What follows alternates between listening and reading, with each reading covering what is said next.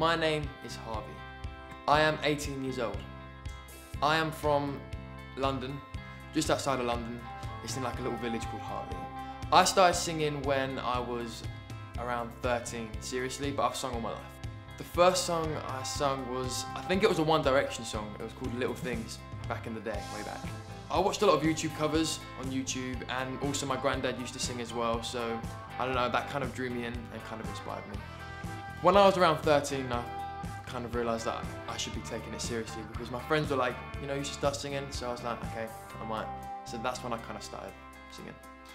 My biggest musical influences are Justin Timberlake, because he's like a triple threat, because he can sing, he can dance, he can act. I love Tori Kelly, because I think she's amazing. My music is fun, it's pop, and it's from the heart.